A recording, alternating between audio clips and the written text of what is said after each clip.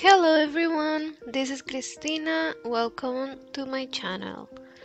Today I want to show you the process of a watercolor painting I made of a very beautiful building in Amsterdam. I am actually pretty obsessed at the moment with the architecture in Amsterdam and the structure of the city overall. It is just amazing and so well designed, and it is just so beautiful. I really loved it. I usually like to start with a quick sketch with pencil just to get the perspective as accurate as possible, and then I like to add all the details with black ink. In this case, I'm using a fountain pen from Stettler. Not really sure if that's the right pronunciation. If it's not, let me know.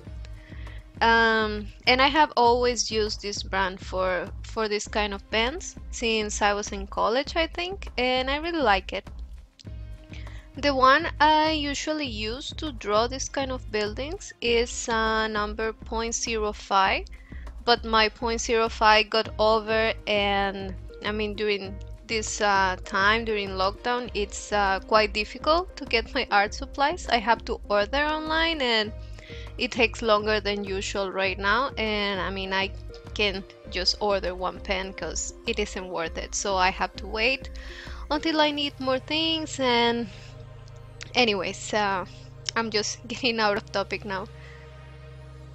I always like to start the painting with the background, and I'm using the wet on wet technique for this. In this case, I decided to make a very blue sky and very green nature, although the weather in Amsterdam doesn't look like that right now because it's winter time and it is actually very cloudy and rainy most of the days. But I guess I was just trying to capture how Amsterdam looks in summer because it is just my favorite time of the year. I love warm weather and sunny days, and that is actually how I met Amsterdam for the first time because I moved here during summer and it was just lovely. So I totally recommend to visit Amsterdam in summer. It's not windy, very warm, green, unless you like to wear those huge winter jackets and you love winter and you want to carry an umbrella with you wherever you go.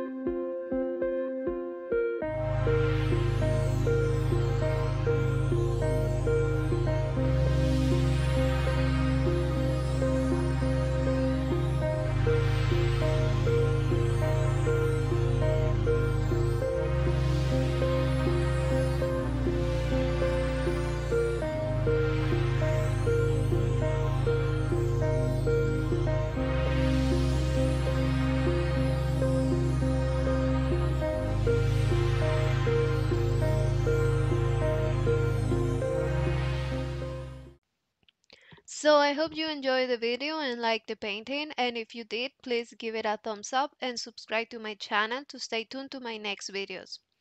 Also, if you truly love or hate my painting, please share it. Remember, art is made to create conversation. Feedback and comments are always welcome. Thank you for watching. Bye.